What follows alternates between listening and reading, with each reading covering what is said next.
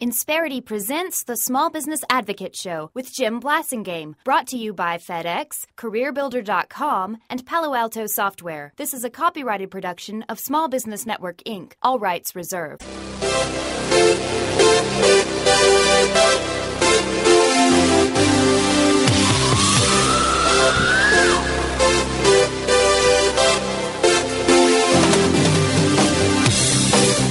We're back. It's 12 after the hour. Thank you very much for hanging out with me. I'm Jim Blasingame.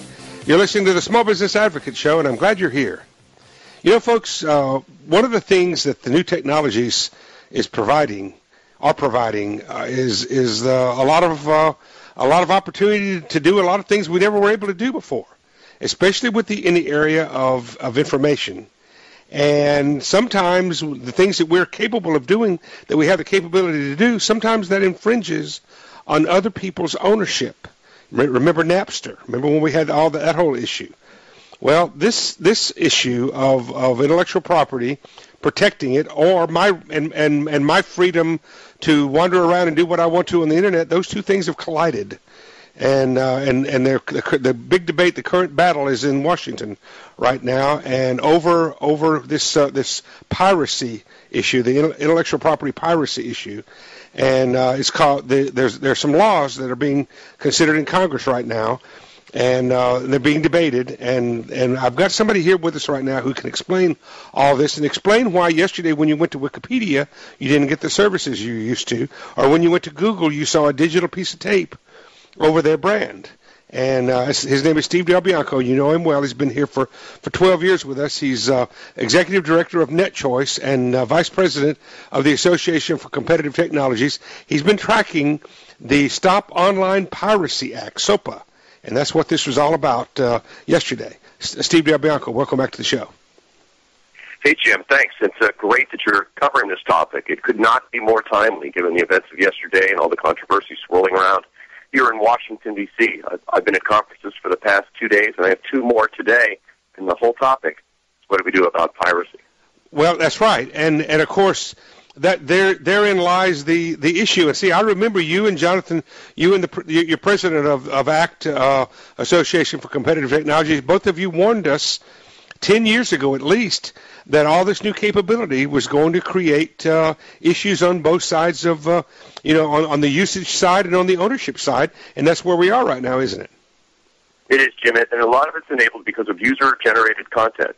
What people call the Web 2.0 right. was when we moved from a web that was managed by publishers, let's say Jim Blasingame, let's right. ask Jim, you're a publisher, mm-hmm. and then it moved to users themselves posting their own stuff on the Internet, posting their own stuff in social networks, mm-hmm. on bulletin boards, places like Flickr, BitLocker, things that the folks can put their own content up, but they can also put content up that belongs to somebody else. Right. And that kind of music, movies, TV shows, books, software, games. And in the case of another aspect of counterfeiting, folks can make counterfeit goods, counterfeit drugs, counterfeit purses, mm-hmm. and advertise them as if they're authentic Tiffany's or authentic mm-hmm. drugs, and sell those.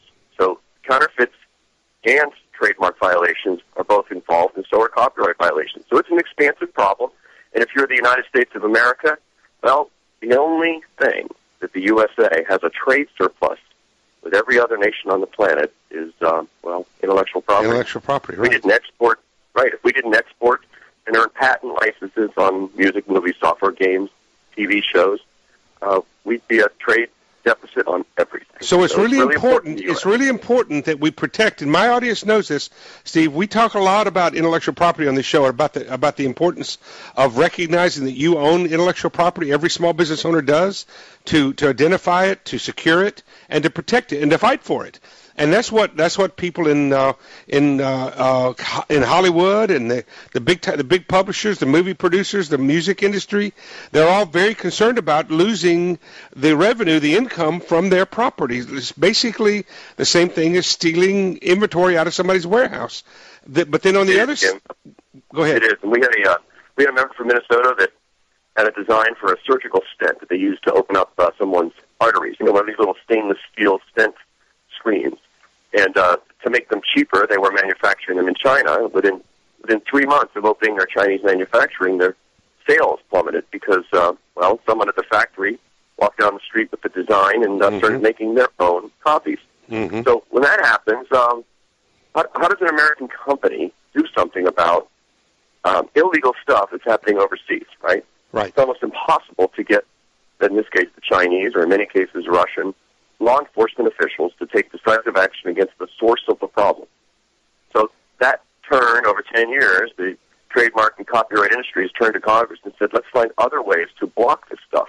And this is where things become difficult, because Congress is a blunt.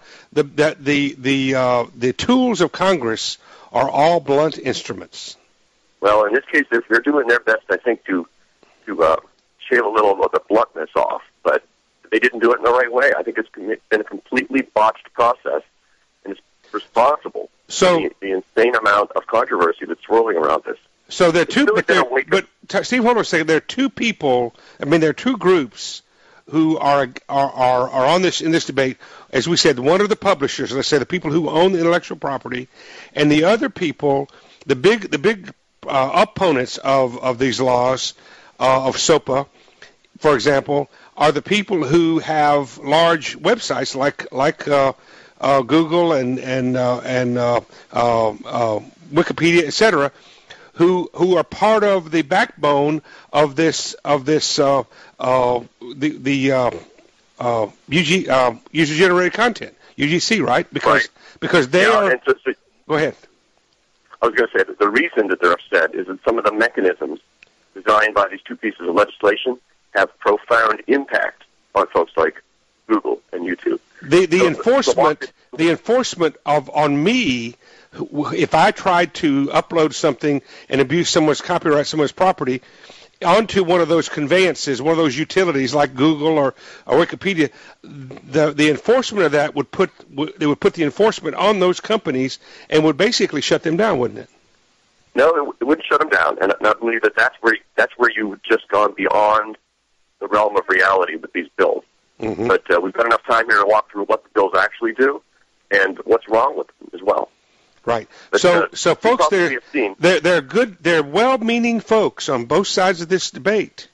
Both of them have their own area to protect, and that's what's being debated right now. These two laws. One's in the Senate. It's already it's a little farther along in the Senate. It's called PIPA, and the other one is in the House. It's called SOPA, and they're both about online piracy, stopping online piracy, or dealing with, I should say, online piracy globally, not just in the United States. We're going to be right back with Steve DelBianco, 20 after. I'm Jim Blasingame. Stay with me.